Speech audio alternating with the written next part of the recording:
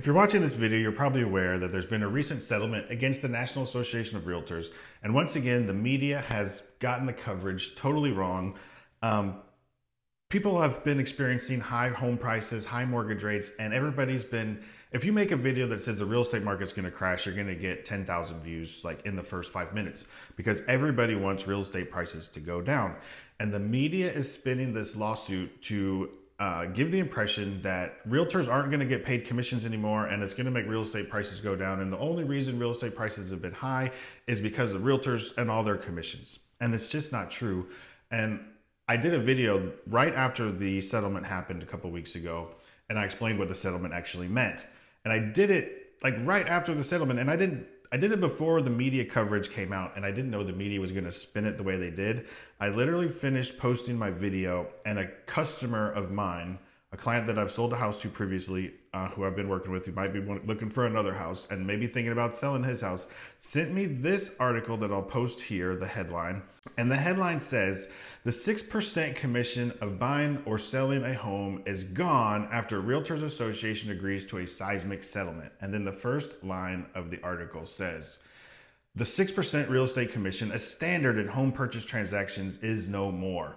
In a home, it goes on to say that they outlawed 6% commissions, and it's not true. So in this video, I want to tell you exactly what's going on with real estate commissions, what the truth about this lawsuit and the settlement is, and how it's going to actually affect real estate commissions and how it's going to affect home prices. So this is going to be the truth that you're not going to see on the mainstream media, because I don't do sensational. I actually do what's really happening in the real world. So if you want to know about that, let's get into it right now. Shut up and sit down.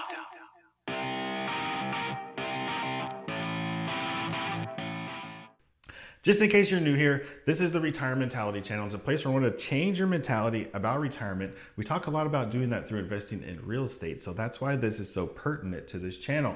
I retired early by buying one house every year and renting those houses out. And after 4 years, I had reached financial independence and I could cover all my expenses and choose to work or not work and do what I call recreational employment. So let's talk about how this new settlement, which actually is probably going to be appealed, and they haven't put it into effect yet, so it's still a maybe at this point. And if it kicks in, it's supposed to kick in later this summer. But I want to cover like the three main things that the mainstream media news outlets have been saying. One of them is that prices are going to go down. Two is that buyers are going to have to pay the buyer's agent out of their own pocket. And three, that sellers are no longer going to have to pay buyer's agents. So those are the three things the media has been reporting on. So I want to cover those three things. I'm going to try to do it quickly and just get to the basic points here. Okay, number one is that prices are going to go down because realtors can no longer charge 6%. Well, first of all, the whole lawsuit was premised on the fact that someone sued the Association of Realtors saying they were not allowed to negotiate their commission.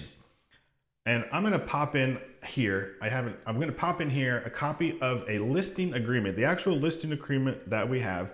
And it shows, I'll highlight it here. It shows in the listing agreement, it's a standardized form, but it has a blank where real estate commissions go. So every time I list a house, I have to tell the person I'm listing the house for, I charge a 6% commission. And they say, well, you do it for 4. And I say, no, I won't do it for 4 because I'm worth more, because I have more experience than the agents who do it for 4, and I do a better job, and I have more connections, and I get professional photos, and I do drones, and I do all these things. And I tell them why I'm worth more than the guy who charges 4%. And if they say, we really want to pay 4%, I say, that's fine. You can go hire the agent who is worth 4%, and you want to sell an asset that's worth $500,000, $1 million, whatever the price is. And by saving 1% or 2% on the commissions, you could lose tens of thousands of dollars from an agent that doesn't know what they're doing. And that's the buyer's and that's the seller's choice of what they want to pay for commissions. They can hire somebody cheaper. There's people that'll do it. There's buyers, there's agents in my market who are already doing 3% commissions before, like last year, before any of this was even being discussed. And they would take 1% for themselves and they would offer 2% to a buyer's agent. And you know why they do that? Because the buyer's agent is more important, because the buyer, you need all the buyer's agents to bring buyers to the property. Very rarely does a listing agent bring the buyer to the property.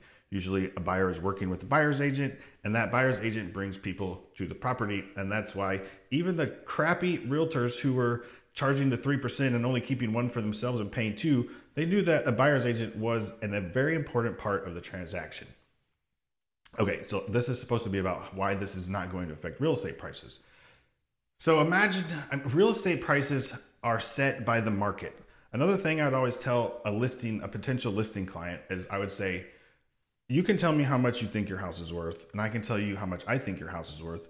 But at the end of the day, the market is going to tell us what the house is worth when people bring an offer. If you say it's worth 800, I say it's worth 700, and we get 5 offers at 650, we were both wrong. The market's only willing to pay 650 for that house.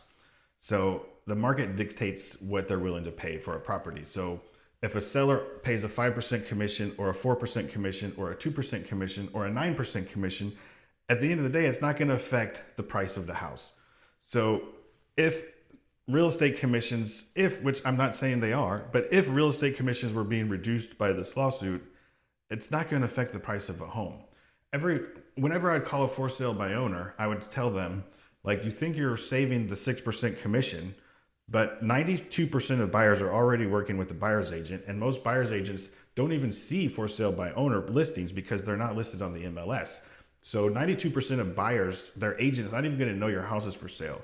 So you're missing out on all those buyers. The 8% who might be driving around the neighborhood that don't have a buyer's agent that could call you and buy your house, if they're smart, what they should have said is, well, you're saving the 6%, so that should come off of the price of the house. If that were true, that agent commissions affected price, the first thing you would do is reduce the price of the house by 6%. But the seller's going to say, like, the for sale by owner seller's going to say, like, no, like, my house is still worth this. I'm just not paying a realtor. I want to put that money in my own pocket. And the buyer should say, like, well, no, because there's no realtors involved to help make sure we're doing this correctly. So we should save that 6%. And then therein lies the rub. So that's why I think real estate prices will not be affected, regardless of whether commissions change or not. The second thing was that sellers no longer have to pay a buyer's agent. Sellers never had to pay a buyer's agent. They could have said, I want to pay a 3% commission and I'm not going to pay a buyer's agent. But sellers have always understood that they need a buyer's agent to bring the offer to their listing agent. They needed the listing agent to help prepare the paperwork, the title, do the photos, get the drone work. Most buyers don't know how to do those things. So they hire the listing agent, and they know that it's important for the listing agent to be able to cooperate with the buyer's agent and bring that buyer in. I referenced in my previous video, I bought a house in Puerto Rico.